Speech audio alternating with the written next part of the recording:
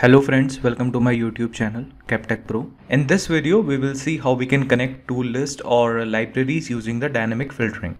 So friends, let's go to our lab environment and let's start our today's video demonstration. So friends, before we proceed to our lab environment, if you haven't subscribed to my YouTube channel yet, please do subscribe and please press the bell icon to get notified every time I release a new video. Okay friends, so now we are on our M365 Admin Center and here is my SharePoint Admin Center. We'll click on it. Alright, so now we are on our SharePoint Admin Center, and to demonstrate today's video, we'll click on active sites, and for this video demonstration I have specifically we will pick up one site with the name of dynamic. Alright, so first of all I will go to site contents. So here I have two lists, one list name is employee list and another one is employee info list, and there is one document library as well with the name of projects. So basically what we're gonna do using the dynamic filtering, we will filter this list and library, this particular library projects together. So let's see how we can do that. So let me open these both, the list and document library, in a new tab. Okay, so this is my list number 1. Here we have the employee list, which contains the name of the employees, department which they belong to, date of joining and the status. Now the second list is employee info list. So again here we have the employee name, country from there basically they belong to, then there's a phone number, and this is the mail address of my employees. And the last is our document library. These two were, the previous one were list, and now this is a document library. As you can see, there are a few documents which resides inside this document library, and here we have only two columns, the name column as well as the project owner column. These are the name of my employees. So now we'll go to the home of this particular site dynamic. Using the dynamic filtering, we will filter both the list as well as the document library. So let's see how we can do that. So first of all, we will just edit the home page of this site.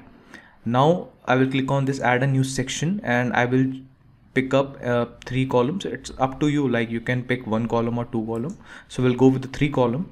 So first of all I will click on this add, and here I will click on list.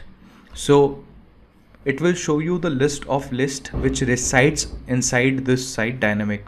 So first of all I will pick up the employee list. Okay, once you will click on it, you can see the list is here. Now on the second tab I will again click on plus, I will again click on list. Now this time I will click on employee info list. Okay, so basically what we'll do using the second list, we'll just simply edit the web part of this list, and if you will see all the way to bottom, there is an option of dynamic filtering. So it's written clearly, filter by item selected in another list or library. So by default this is always turned off. So in order to enable it, you have to just toggle this. Now first thing it will ask you like column in employee info list or to filter. So in this list basically which column you want to pick up to use the filter option.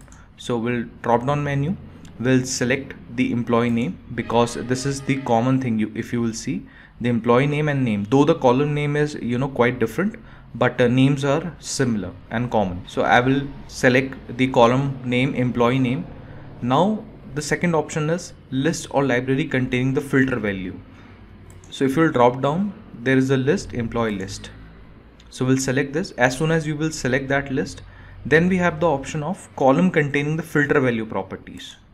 Okay, so here we'll select the name column, because using the name we want to filter this list. And now after selecting all these things, we'll click on apply. So once you will apply this, you can click on republish. So as you can see, both the lists are now showing parallel to each other.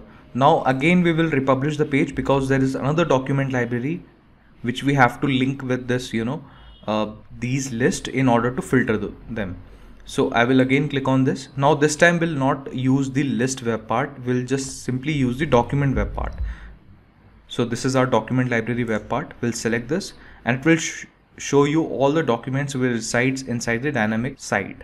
So here we'll select the project. This is our document library which we want to use for this video demonstration. Now again I will just simply edit the web part. Okay, just simply enable this dynamic filtering option. Now column in project to filter. So I will select this. So I will filter it using the project owner column, which is this. This is my project owner column. So I will select project owner. Now we have to select the list and library containing the filter value. So we'll select our first list, employee list. Now column containing the filter value properties. So which column it's containing the filter value properties. So I will select name. Now I will click on apply. So once we'll click on apply, we can click on republish. Now our dynamic filtering we have set up properly for these two lists as well as for document library.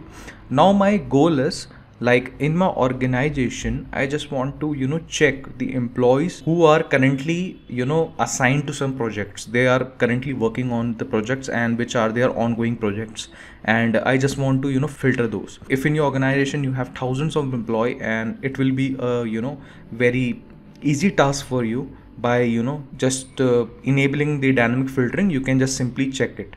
Like if I want to see the projects which are in which currently Rachit is assigned and he is working, so I will just simply need to select this radio button, and you can see once I will select this Rachit, it will give me from the employee info list, it will give me the employee name Rachit, the country from where he belonged to, his contact number and the mail address, and this is the currently project, the single project in which Rachit is currently working in my organization. Now similarly, if I want to check it for Ella, so if I will select Ella, you can see again once I will select the Ella, it will give me the employee name, country, and here is the two projects in which currently Ella is working. If you will uncheck this, all the details which resides inside this list will be showing to you. So friend, this is my the small example to you, like how we can basically use the dynamic filtering to filter out any data, any list or the document library, and how you can basically connect these the list as well as the document library so that you can get the desired results very fast and very quickly. So friends, that's how you can just use the dynamic filtering to filter the content which is there inside the list or the document library. So that's conclude our video demonstration. For more informative videos, you can check my other video links on the screen and subscribe my channel and press bell icon for more upcoming videos. I will see you guys in next video.